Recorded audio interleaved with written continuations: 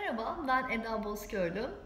Öğrenmede UHU ve Öğrenmede Altın Oran Workshoplarını tasarlıyorum ve burada eğitmenlerle, danışmanlarla, öğretmenlerle ve koçlarla atölye çalışmaları düzenliyorum. Bu workshop'ı tasarlamaktaki amacım eğitmenlerin katılımcı sayısından ve mekandan bağımsız olarak interaktif bir öğrenme ortamı yaratabilmelerine destek vermekti.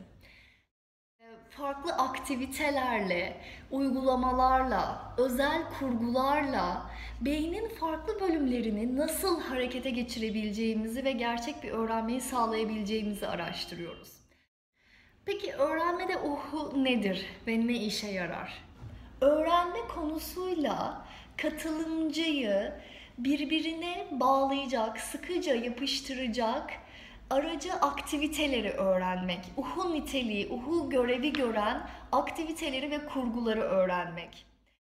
Merhaba, ben Eda. Şu anda Öğrenmede UHU Workshop'ındayız ve arkadaşlar post-it uygulaması yapıyorlar.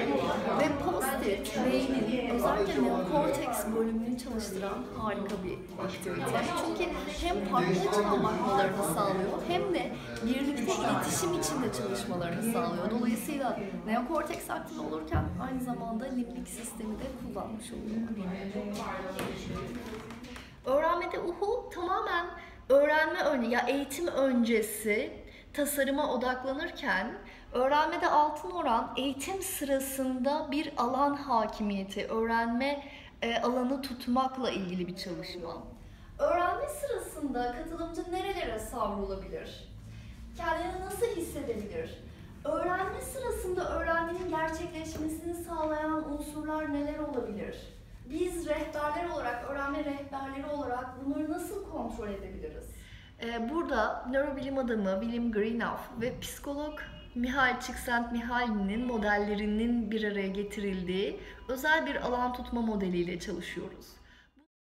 Ve siz burada hem bunu deneyimliyorsunuz ve hem de birer uygulayıcı olarak ertesi gün işinize döndüğünüzde neyi nasıl, hangi bölüme adapte edebileceğinizle ilgili fikir alışverişinde bulunuyorsunuz. Onların fikirlerine de açık olmak, olayın içine dahil etmek bugün ne kazandırdı bize hep beraber görüyoruz bir sürü çıktıyla birlikte. O yüzden benim bugün buradan aldığım farklı uygulamaları uyarlayıp onların fikirlerine de açık olup ilave olarak da bilginin o somutlaştırılması, dokunulabilir olması ve uzun süreli hafızaya atılması, davranışa dönmesi açısından çok önemli. Bir de eğitim tasarlama aşamaları bence çok kıymetliydi.